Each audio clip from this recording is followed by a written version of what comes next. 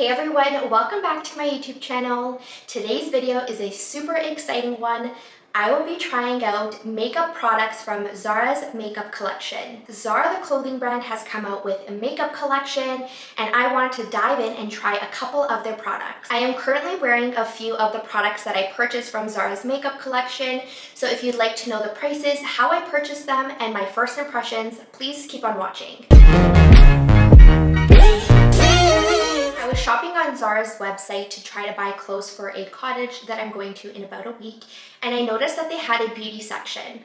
I knew that they had a makeup collection before, but I've never had the chance to try them out. So since I was already shopping online, I decided to pick up a few of their beauty items. The specific products that I'm going to show you today, there are 3 of them, are made in Italy, and on their website it says that these products do not contain any ingredients derived from animals, and they are not tested on animals, which we love. I, of course, ripped open the unicorns as soon as I received the package. I was just way too excited to see what the products look like, but I want to talk a little bit about the information you will see on the unicorns. So at the front of the unicorn, you will see Zara written right on the packaging.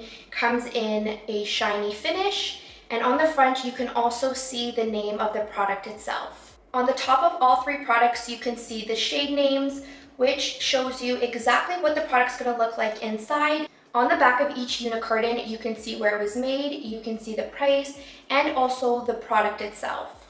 So these are all 3 of the products outside of the unicorn. You will notice that all of them are in white packaging. The packaging itself is very luxe. It's actually very heavy and really great material.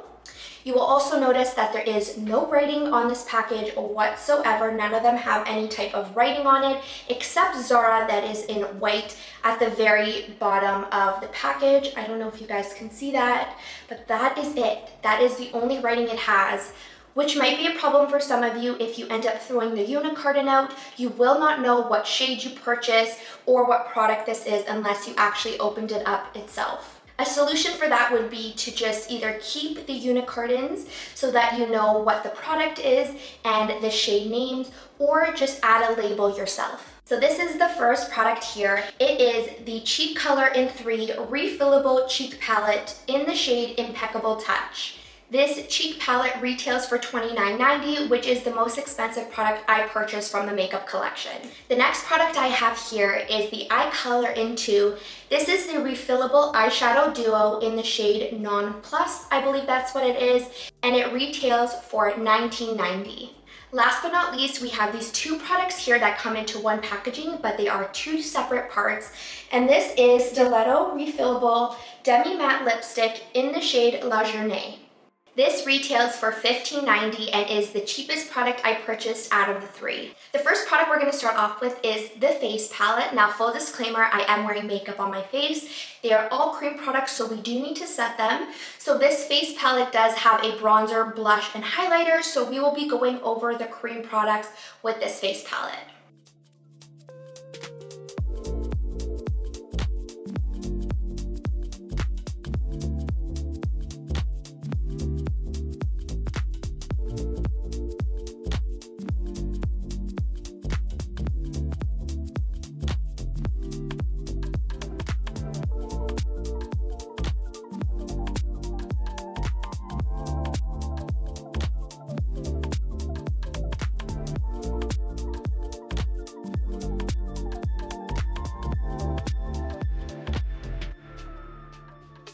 Now that I'm done with the face palette, I wanted to give you guys my first impressions. First of all, I didn't mention before, but the packaging itself, there is a mirror inside, which I love because that makes it really simple when you're traveling or if you're on the go, so that is definitely a plus for me. I wanted to also mention that this palette is nicely pigmented.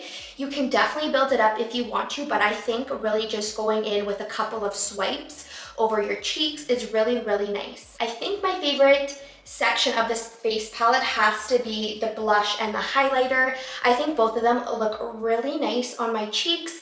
I found that the bronzer was a little bit too orangey, a little bit too dark for me, so next time I will just go in with a lighter hand. So my overall rating for this face palette is a 9 out of 10. I didn't give it a full 10 out of 10 because the bronzer is a little bit too dark for me, but I do love the blush and the highlighter. I'm not really sure if it's worth the price point of $29.90. I will leave that up to you guys, but if you are looking for a face palette for on the go with great quality, with nice pigment, I highly recommend. Eyeshadow Duo does not have a transition shade, so when I test this out, I'm going to be using a Sephora Colorful Shadow, just a single shadow to have that transition shade when I apply these.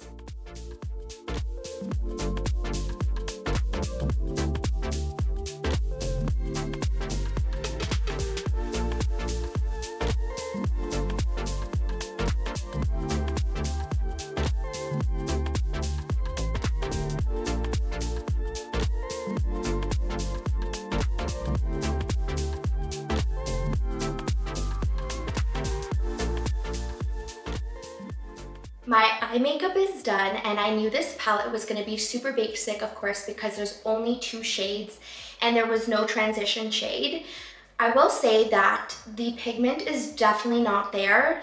It took a long time for me to get some pigment out of the palette, especially out of the top shade. I thought it was going to be super dark as soon as you apply it, nice and pigmented, but it did take me quite a while to get the pigment that I wanted, and we never really got there. I do want to say that I do like the gold at the bottom. It's not super bold, but it does give you that nice shimmer right in the center of your eyelid. But of course, when I went to go blend everything together, it kind of took away the pigment from the top shade, so that isn't a good sign. My final rating for this little duo is a 5 out of 10, and the reason why it has such a low rating is one, the price point is really high at $19.90 for just a little duo like this that barely has any product in it. I don't like the mirror because you can't really see anything out of it, and the pigment is definitely not there unless you have time to really sit there and try to build it up. But again, once I tried to build it up and then blend everything out, it kind of took away some of that pigment, so I did have high expectations for this and it didn't meet my expectations. Last but not least, we have the Demi Matte Lipstick. It comes in 2 pieces, which I think is so interesting. I've never again purchased the makeup collection from Zara, so I really don't know how this is going to work out.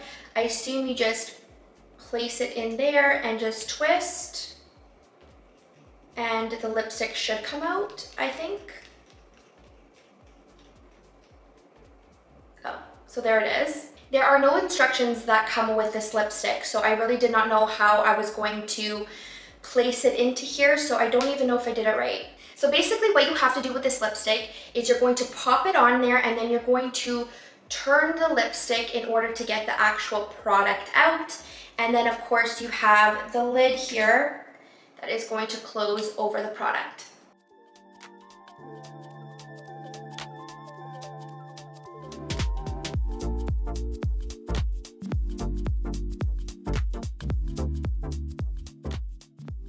I first want to say how much I really enjoyed applying this Demi Matte lipstick. I know at the beginning it was a little bit confusing to put together because I didn't watch a tutorial before filming this video, but I do want to say that I would rate this a 10 out of 10. The reason I would rate this a 10 out of 10 is because it's super compact. I love the application of this lipstick. I find that it was very smooth to apply. The color is exactly how it looks online, and I think the color is very beautiful. It's almost like a pinky brown kind of mixed together, a nice nude. I also will say that I love the fact that it doesn't dry down. That is what a demi matte is. It kind of has a little bit of a glow to the lips, and it's very comfortable. Here's a final look of the makeup all together using the Zara makeup collection. That is the end of today's video. I hope you all enjoyed watching me test out Zara's makeup collection. I really enjoyed filming this video, and trying new products is one of my favorite things to do. Let me know down below in the comments which of these products from Zara's makeup collection would you try, and what other Zara makeup collection products would you like me to try and review on my channel. Don't forget to subscribe to my YouTube channel, give this video a big thumbs up, and follow me on my socials, which are linked down below in the description box, and I hope to see you all in my next video. Ciao for now!